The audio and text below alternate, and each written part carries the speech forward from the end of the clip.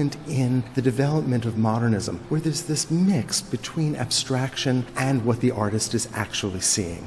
Here, the abstraction seems to be a perfect vehicle to express the prismatic qualities of the city, its energy, its dynamism. It's almost overwhelming in its kaleidoscopic quality.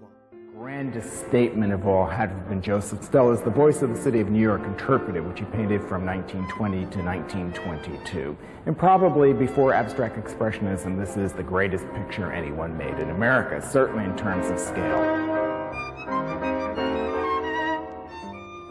It's really designed to capture the monumentality of New York City.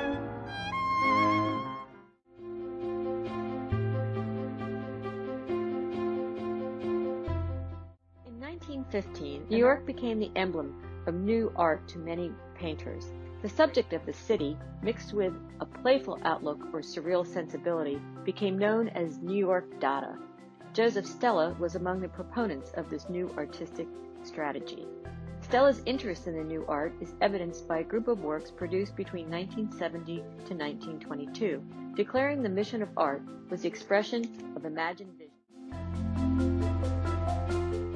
Joseph Stella, born Giuseppe Michele Stella, June 13, 1877, November 5, 1946, was an Italian-born American futurist painter best known for his depictions of industrial America, especially his images of the Brooklyn Bridge.